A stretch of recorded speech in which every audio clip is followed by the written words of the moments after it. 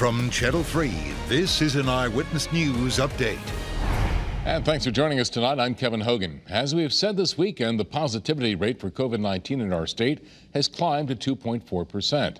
Meanwhile, coronavirus cases are climbing around the country, raising concerns we will be hit with another COVID-19 wave this fall. The latest numbers from Johns Hopkins University shows there are now more than 8 million cases in the U.S. Officials in New York are already making plans to deal with the potential problem. We are now going to analyze it on the block-by-block level.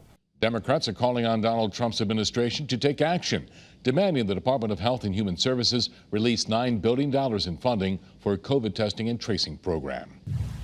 New Haven detectives are investigating the death of a 44-year-old woman in an apartment on Quinnipiac Avenue last night. Police responded after a 911 emergency call of a person shot inside the apartment. The victim was pronounced dead at the scene with a gunshot wound to the head. The unidentified woman's remains were taken by the Chief State's Medical Examiner's Office for autopsy, and that case remains under investigation. And staying in New Haven County now, where Hamden detectives are investigating the town's latest homicide. Officers responding just before 9 last night to a report of shots fired.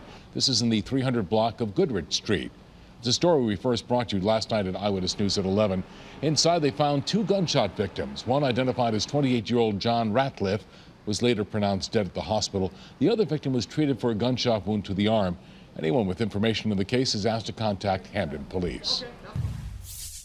Good evening, everyone. Lauren Richardson here with your Channel 3 forecast, and we are looking at temperatures tonight that are not going to be as chilly exactly as last night, which is some good news. But let's take a look out there at our iCam. This is a look in New London. You can see it is quiet, it is clear at the moment, and we do have some milder temps on the way for our work week ahead and a dry week as well. Not a lot of rain in the forecast. Those temperatures right now you could see are mainly in the 50s and also maybe the upper 40s in some areas, with lows tonight in the 40s and the upper 30s. It's still going to be pretty chilly out there as well. The temperatures for the next couple days, you could see we are looking at temperatures in the 60s on Tuesday and in the 70s as well on Wednesday. Eyewitness News is everywhere. Get the latest in-depth headlines anytime on the Channel 3 streaming news app.